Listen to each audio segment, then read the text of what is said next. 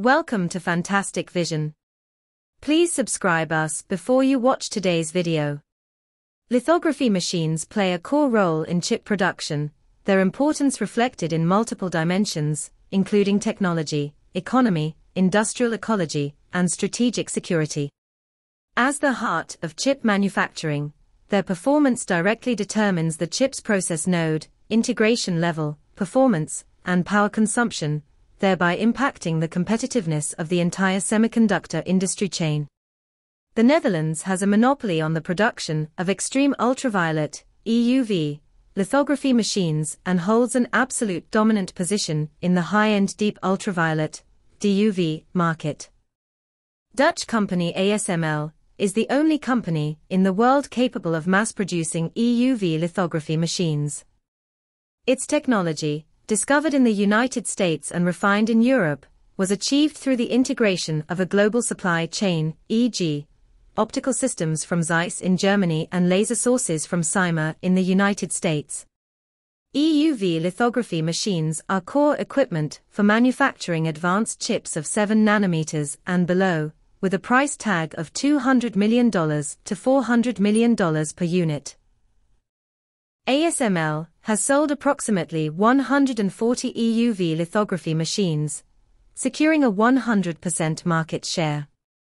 The US blockade of China's advanced chip production stems from China's backward chip production technology, which is driven by a lack of domestically produced advanced lithography machines. After the US banned Dutch lithography machine exports to China, domestic lithography machine development has been catching up, with significant progress achieved this year, but the gap with Western manufacturers remains significant. For 90 nanometers and 28 nanometers lithography machines, domestically produced mature processes have achieved independent control this year. Shanghai Microelectronics, SMEE, SSA 620 series 90 nanometers lithography machines have entered mass production, capturing 80% of the domestic market share and exceeding 50 units in annual shipments. They are used in the production of mature process chips at companies such as SMIC and Huahong Semiconductor. The 28 nanometers immersion DUV lithography machine has been verified by SMIC. It utilizes a dual worktable from Huahua Precision, 1.5 nanometers positioning accuracy, and a precision projection lens from Guoke, NA equals 0.93. The localization rate has exceeded 70%, and mass production verification is expected to be completed in 2025. This process can cover markets such as automotive chips, power devices, and industrial microcontrollers, meeting 70% of global chip demand. The National Integrated Circuit Industry Investment Fund, NICI, Phase 3 has invested 50 billion yuan, focusing on supporting bottlenecks, such as light sources, objective lenses, and photoresists, with the goal of having 14 nanometers DUV lithography machines integrated into SMIC's production lines by 2025. Shanghai Microelectronics, Huawei, and SMIC have jointly established the Lithography Technology Innovation Consortium, aiming to achieve 100% domestic production of 28 nanometers lithography machines by 2025. However, ASML still holds a monopoly on the EUV market, 98% share. Its latest high-NA EUV lithography machine supports 2 nanometers processes and costs 180 million euros per unit.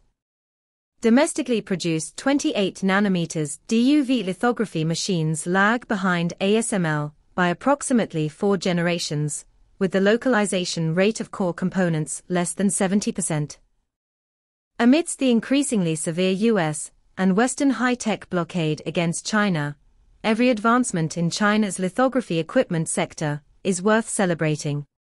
On August 14, official media in Hangzhou, a major Chinese technology hub, announced the launch of China's first domestically produced commercial electron beam lithography machine, the Shiji, in the city. This machine is expected to break through Western export controls and boasts precision comparable to mainstream international equipment, marking the beginning of a Chinese tool for quantum chip development. A Thursday report in the Hangzhou Daily, the official newspaper of the Hangzhou Municipal Committee of the Communist Party of China, quoted an unnamed team leader from the Zhejiang University, Yuhang Institute of Quantum Research, as saying that the institute's independently developed, next-generation, 100 kV electron beam lithography machine, the Shiji, has officially launched on the market. The report states that the Shiji lithography machine, named after the calligrapher Wang Shiji, specializes in the core development of quantum chips and new semiconductors. It uses high-energy electron beams to handwrite circuits on silicon substrates, with a precision of 0.6 nanometers and a line width of 8 nanometers. This allows for flexible design modifications without the need for masks, much like using a nanoscale brush to precisely paint on a chip, making it ideal for repeated debugging in the early stages of chip development. According to reports, this type of equipment was previously subject to Western export controls, preventing top Chinese research institutions, such as the University of Science and Technology of China and the Zhejiang Laboratory, from purchasing it for a long time. The launch of the Shiji system is expected to overcome this dilemma. Furthermore, the Shiji system is priced below the international average, and discussions have already begun with numerous companies and research institutions. The official Hangzhou Metropolis Express stated, "The successful application and testing of the Shiji electron beam lithography system is a major breakthrough in the localization of core high-end semiconductor equipment in China." This independently controllable Chinese lithography tool will provide a solid equipment foundation for accelerating the development of domestic high-end chips and seizing the commanding heights of future technology. Compared to the extreme ultraviolet lithography, EUV, systems developed by the Dutch company ASML, China's electron beam lithography, EBL, systems differ significantly in terms of technical principles, resolution, production efficiency, cost, and application areas. EUV lithography systems currently enable process technologies of 5 nanometers and below, making them core equipment for manufacturing advanced chips, e.g., 7 nanometers, 5 nanometers, and 3 nanometers nodes. The theoretical limit of electron beam lithography is 0.6 nanometers, and in practice, it can stably achieve line widths below 2 nanometers. The electron beam's extremely short wavelength and weak diffraction effects allow for the fabrication of finer micro and nanostructures. Extreme ultraviolet lithography is suitable for large-scale mass production, processing dozens of wafers per hour. Electron beam lithography, on the other hand, typically processes fewer than 10 wafers per hour, making it difficult to meet mass production requirements. However, it can be used for prototyping chips with a process size of 2 nanometers and below, as well as for constructing circuit patterns for quantum chips.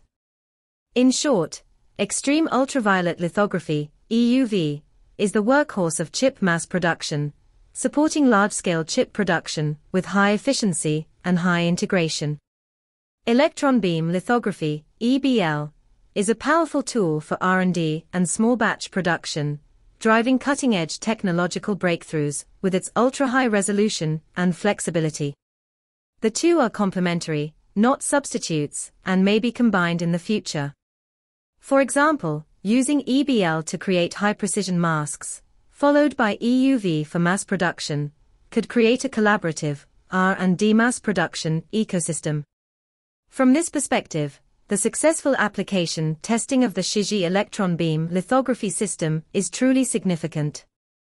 Over the next few years, China's semiconductor industry will advance from 14 nanometers to 7 nanometers. The Harbin Institute of Technology team will continue to iterate and expand production lines, integrating the achievements of Tsinghua University and Beihang University to form a comprehensive force. It is expected that by 2026, the goal of self-reliance will be initially achieved, and the chip war will no longer be passive.